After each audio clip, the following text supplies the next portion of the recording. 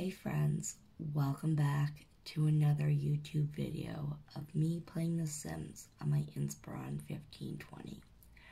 We are here with the Levy family and they are just doing their thing. So while they are doing their thing, make sure you do your thing and comment, like, and subscribe. Well, today is kind of a touchy video.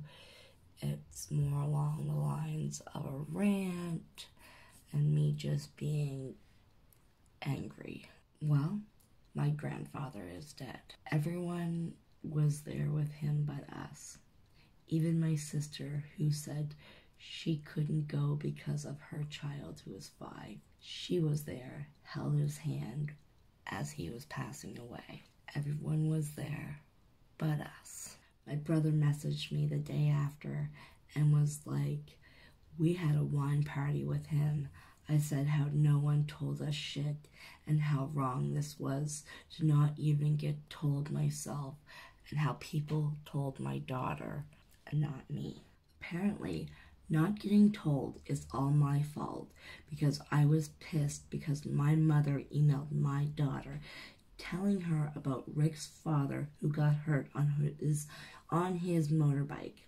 The man who isn't even the father of my child, and not about my grandfather and Shane's great-grandfather.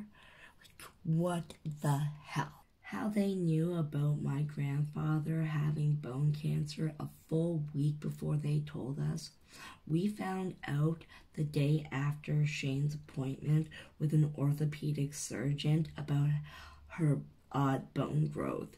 The doctor didn't pay much attention to her when we were there.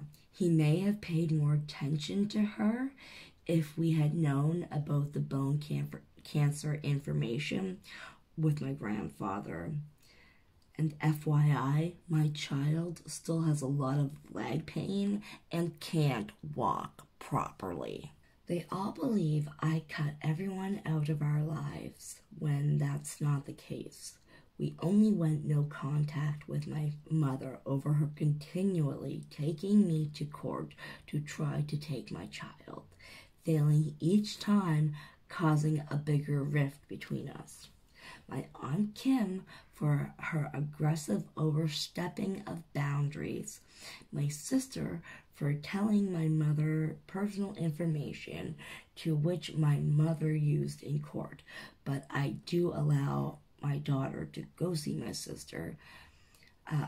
And my Aunt Wendy, who sided with my mother during the last court crap.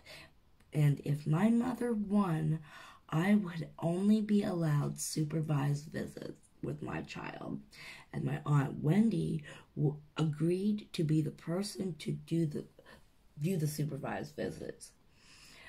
And I asked my Aunt Wendy for an apology, and then her and I wouldn't have had any problems. But she could not give me an apology because she couldn't do that. So I told her that we can't have any kind of communication until she gives me an apology. So, oh well.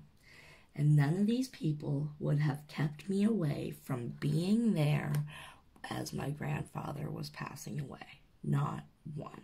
I know this is weird sounding, or I don't know if it is weird sounding. It may not be. But I do take comfort in knowing that my last memory of him isn't him sick and weak and frail. I was there when my grandmother was dying. I was there when she died. I saw how ugly of a death she had, and that is my last memory of my grandmother. And